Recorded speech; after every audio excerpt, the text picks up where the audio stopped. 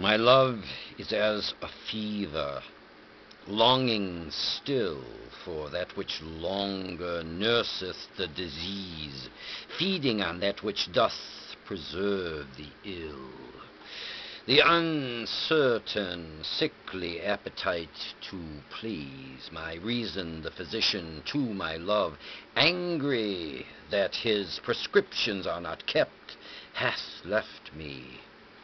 And I, desperate now, approve desire is death, which physic did accept.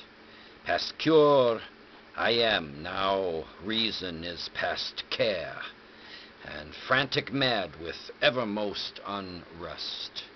My thoughts and my discourse as madman's are, at random from the truth vainly expressed. For I have sworn thee fair, and thought thee bright, who art as black as hell, as dark as night.